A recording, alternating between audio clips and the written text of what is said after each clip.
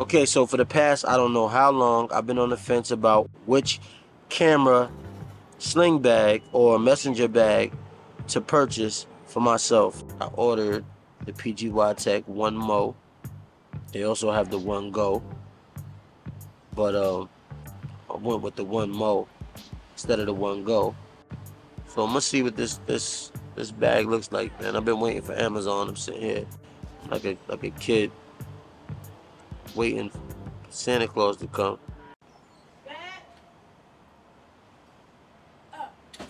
You want to go to Costco? So what do you need from Costco? A rotisserie. One rotisserie? You want to go? Or maybe the shrimp, the tempura. Let's take out one thing. You got $20? I like to have something that's accessible. Maybe I can wear it to the front, wear it to the side, you know, easily dig in the bag, grab my camera, grab the accessories, grab the batteries, whatever I need, and keep it pushing, running gun.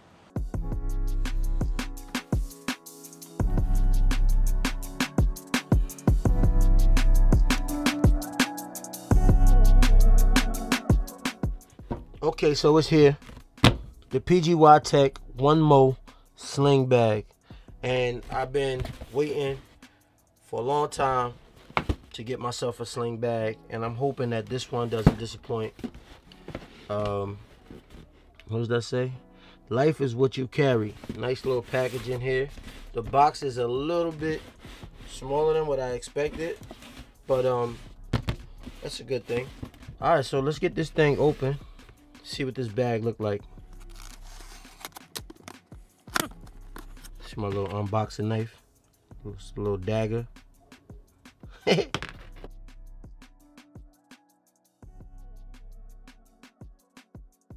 wrapped up in this nice PGYTech tissue paper. I don't know if you can see the paper that is wrapped up in, but it has this PGYTech all over the tissue paper. Another, you know, they did pretty good with the branding. See what we got here, baby. You know, I've been looking for a sling bag for a while, and you know, I really wanted that Peak Design 10-liter sling bag. Then I was looking at the other PGYTech One Go, which is dope. And Bellroy has another one that I think is a 10-liter, if I'm not mistaken. I'm not really sure. And this is the Onemo, not the One Go, the Onemo. And right out of the bag, you can feel how premium it is. This thing is really nice texture. You can tell it's waterproof. Ooh, nice smooth zippers. Just to give you an idea of the versatility of this bag, how much it can hold, I'm going to show you what my everyday carry camera bag would most likely look like on a regular day where I would go out and try to shoot, get some footage, get some b-roll or whatever. So this first top pocket right here, on the top, I would most likely have some cables in there, maybe a passport, my license, just little odds and ends in here I will put just to free up some space in my pockets. That's probably what I would do. And that area right there. Then let's open it up. On the inside, you see you have this compartment right here, which is for the batteries. So you know I'm gonna have some batteries in here. Few Sony batteries.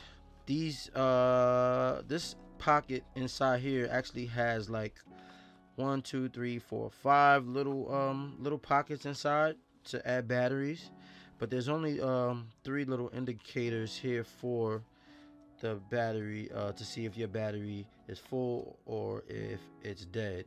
And I like this little function right here, so you'll never forget.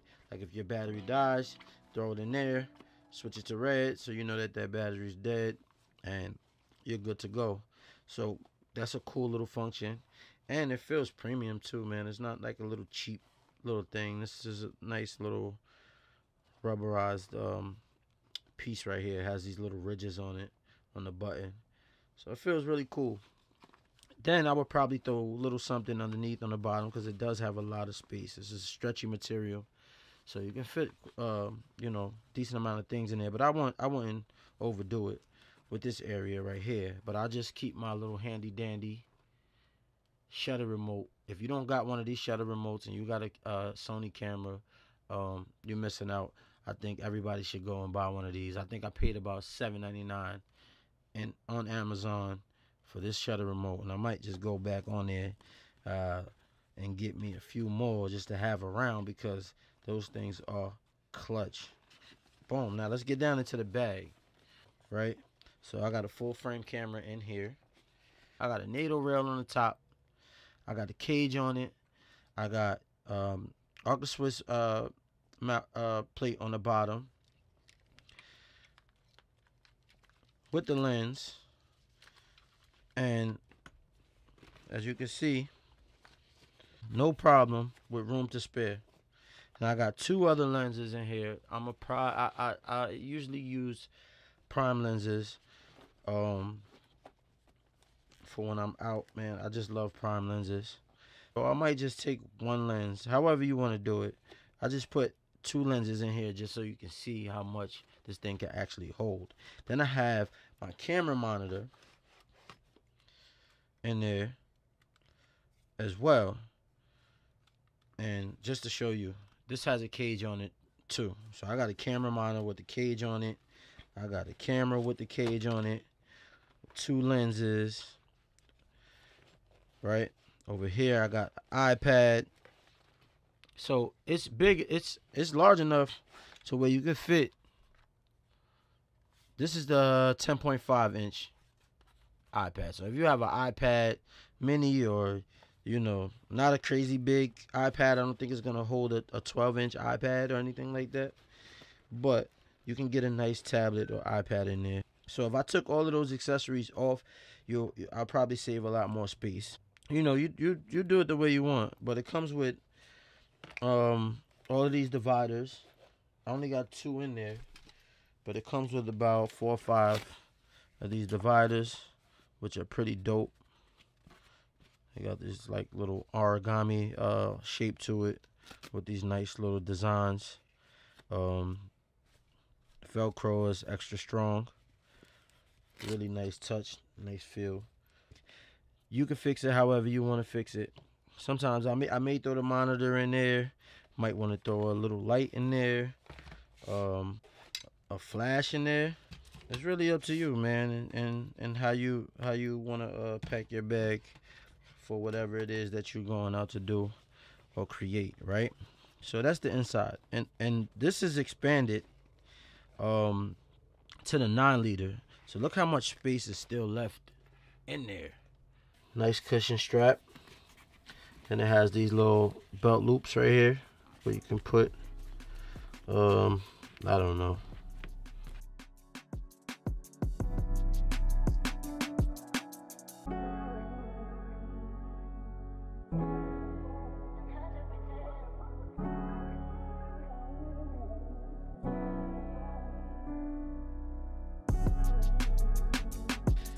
Nice buckle. Like, what is this buckle? Like, what the?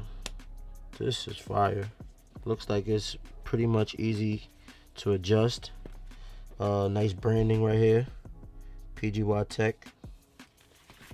Front of the bag, it has like this little sandwich part where you can put your gimbal stabilizer right there.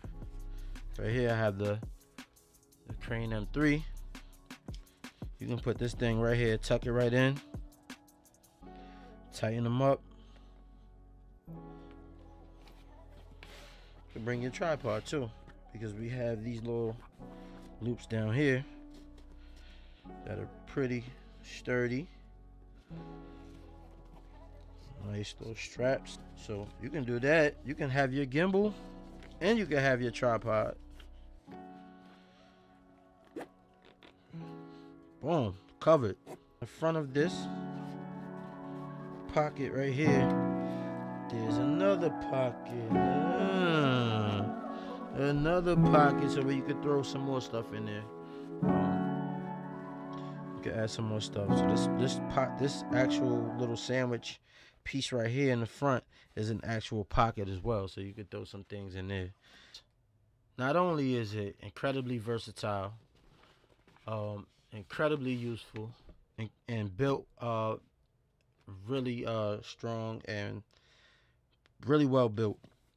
Not only is it all of the above, but it's only $89, and that's half the price of most of those bags that's out there. And I'm talking about the Belroy bag and the Peak Design bag and the Nomadic Peter McKinnon sling bag. And I'm talking about all the bags in this class. This bag is the cheapest, and I feel like the most versatile out of all of them. I haven't had all of them. I haven't tried all of them, but from what I've seen, this is the one. Oh yeah, and then it has a little strap on the back right here, handle, where you can hold it, and it is, man, I'm telling you, bro, this thing is built really well.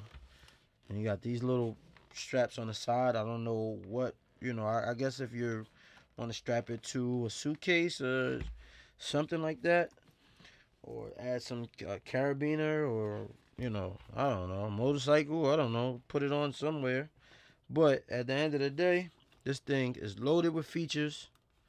It's only 90 bucks. And man, am I happy I made this purchase. And I'm not saying this because I'm not sponsored by anybody or anything like that, but I do have an affiliate link that I will put in the bottom for all of y'all if you want to purchase it. I may receive a commission. That's only to help my channel and keep making videos like this for you and keep putting y'all up on something. I'm out. This thing is nice, man. Fire.